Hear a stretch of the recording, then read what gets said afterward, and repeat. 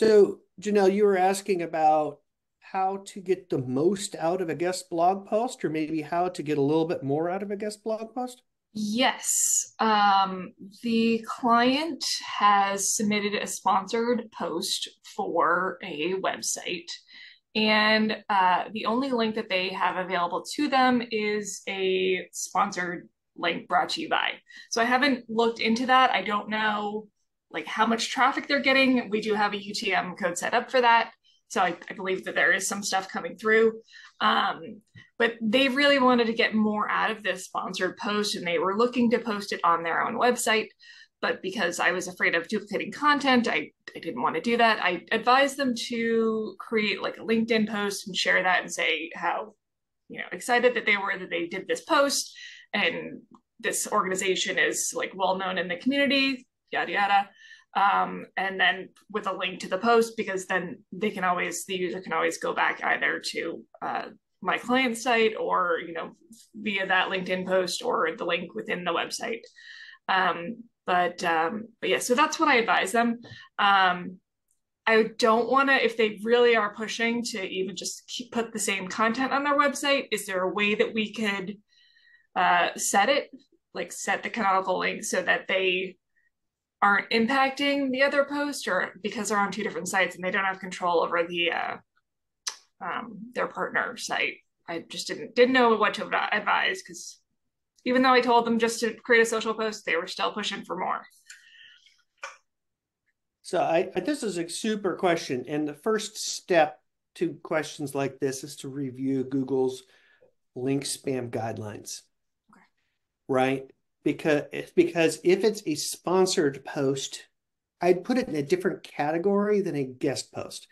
Okay. So a guest post is something that I categorize it as I wrote an article as a guest contributor to another website, and that there was no money passing through hands. But when money passes through hands, it becomes a sponsored post, and that becomes a paid link. And so there are very strict guidelines with Google. Okay. So you got to review those.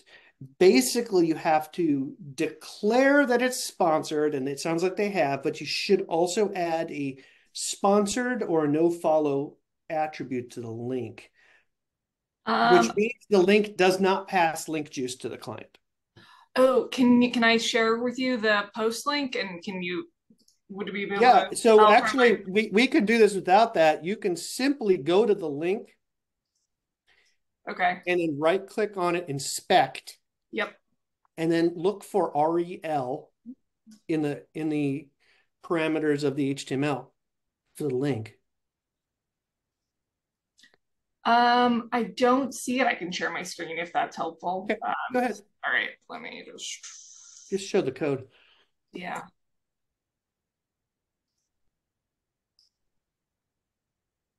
Yeah. Okay, is it large enough to see? Yep, yep. And it's not no followed, Okay. nor is it REL equals sponsored. Yeah. So this does not, the following statement does not mean to instill panic. It should not. But by Google's rules, it should be declared as sponsored or no followed by this website that is linking to you. Okay. Now, what's going to happen? If Google feels this is in violation, they will potentially penalize not only the source of the link, but the client's site. But what's more likely to do these days is Google will ignore the link. Just ignore the value of the link as far as SEO goes. Okay. But humans can still follow the link, Yeah. right? We're building links for Google, but we're also building them for humans. And Yeah. so this is basically what Google will do is say, hey, you know what? There's the word sponsored. It's brought to you by, it's sponsored as a class. Like Google can figure this out that this is a sponsored link. Instead of probably ignoring it as far as link authority passed, Okay. which doesn't mean it's bad. Yeah. It just It means that just the means that people it's not doing the SEO benefit of a link, got it. which it shouldn't, because the fact is that you paid for it. And so it's not a genuine editorial link as an expert. right? So it's worth reviewing that. Now, your instinct is right about republishing it on your own website, right? Number one, again, Google's just going to ignore it on your website. It's already published on their websites. It's not going to really do anybody any good to put it on your own website. I mean, You're look, not going to get organic unless traffic. you want a different audience to see it that's not going to see it on the Right. other website. So the other side of it is you're assuming the way people consume your blog is from about 10 years ago when people would go to your website and read through your blog. True. That's not how people consume blogs nowadays. People consume blogs by Googling something or going to social media, finding it, and clicking into your blog link. That's how people consume blogs. So putting it on your own blog is playing from a 10-year-old playbook, because it's not like your customers have time to go through your website and say, I'm going to take the afternoon and read all the blog posts from this customer, right? Like it Yeah. can't do that anymore. Yeah, and Like I'm the last even so, person to use the RSS other feed. posts with the sponsor posts would probably rank higher because the authority of the Right. other website. Right. Would it even rank? Well, so Google would probably just ignore it, and so it Okay. wouldn't even be in the index. Okay. So yes, someone walking through the website might come up to it and might read it, but then it's just self-promotional, and what value is it? So it's probably better for someone to encounter on the other website and read it, right? Right. So they're saying that if sometimes clients are really really silly about this, and so like I no matter how many times I tell a client, don't republish a press release on your own damn site, right? They got to do it. Like, first of all, what do your clients care about? Like, do your customers care about reading through your press releases? No. Yeah. Second of all, the duplicate content basically is going to get ignored. But when they do, there are a couple solutions. You can either add a no index tag to it, and you can do that if you're using Yoast on the website and going into the individual post and saying advanced no index. You could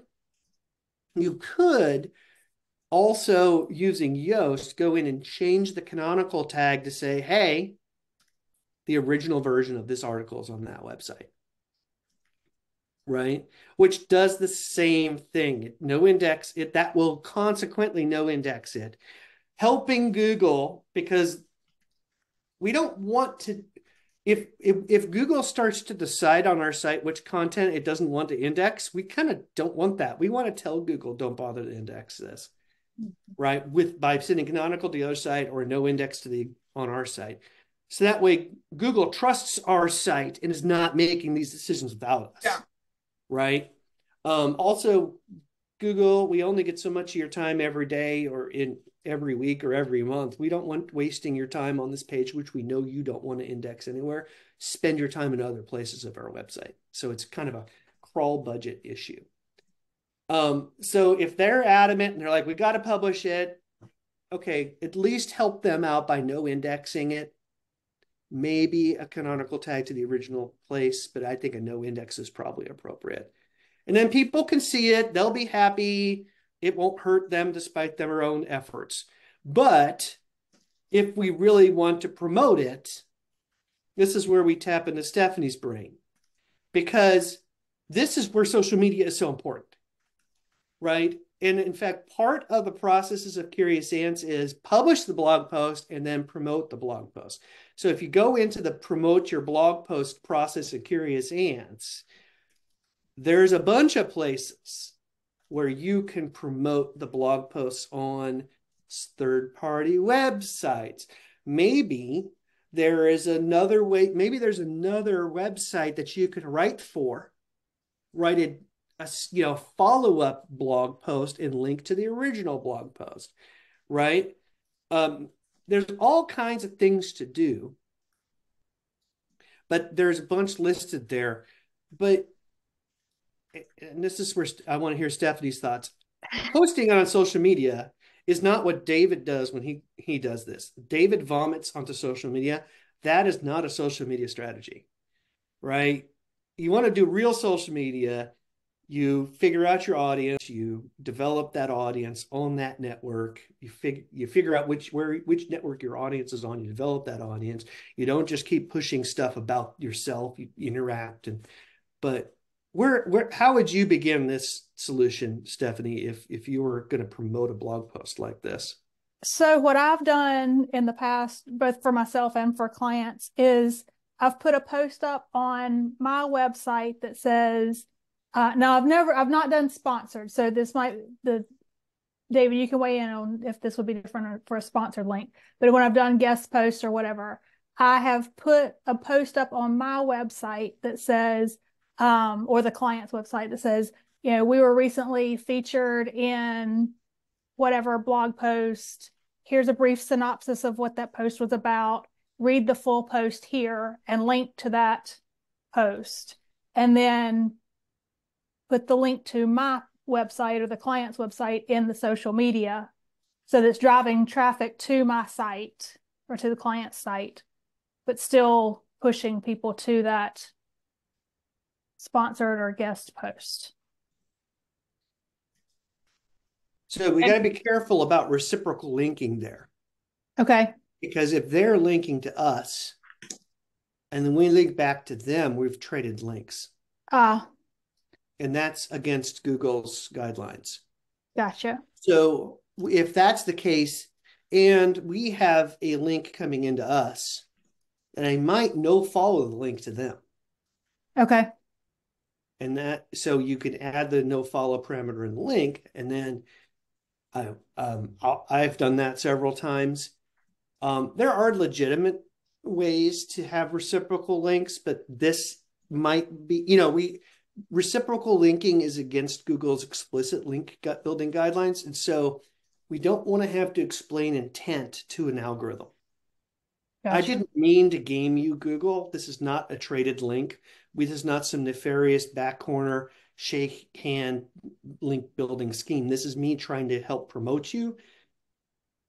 But that's an algorithm making that decision. So explaining intent to that algorithm is tough. So if you're going to link, do that. No follow the link or no index the page.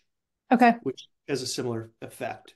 Okay, so let me just recap this. So if we do Stephanie's suggestion and we link back to the sponsored post, just make that a no follow link, and that should take care of the reciprocal issue.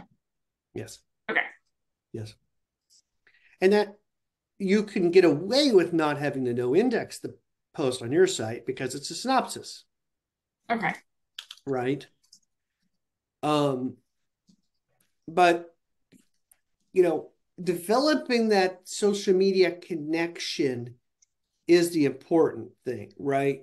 So does this client have an active social media presence anywhere, Janelle? I mean, they've got LinkedIn profiles, but I don't know how engaged they are with the community. I don't know if they found a community where they're posting and commenting on posts. Like, I found a photography Facebook group that I'm like interacting with on their posts, just providing advice. So I'm not selling. I'm just providing, my experience and, that kind of stuff. So I'm trying to become like an authority figure on that stuff. So this kind of feels, this is definitely, they're looking just to push messaging out. So, if they were to become a more authoritative figure in a group, it seems to me that would be a better marketing effort. Yeah. For them, rather than this whole process. Yeah. Yeah. And as with, I like to make the analogy that social media is just like in-person networking. Yeah. If you go into an in-person networking and all you're doing is talking about how great your business is and selling to every single person you meet, you might get some sales, but you're also not really developing relationships. Mm-hmm. And you're not really listening, and you're not really, no one's going to want to talk to you the next time you show up because you're just obnoxious. Yeah. Yeah. And I compare it to a cocktail party. Like, if you go to a cocktail party and all you do is talk to yourself, you're not getting invited back to the party. Nobody's going to want to talk to you while you're at that particular party. So you might as well just leave. Yeah. And so many companies approach their social media the same way. Look Yeah. at me. Look at me.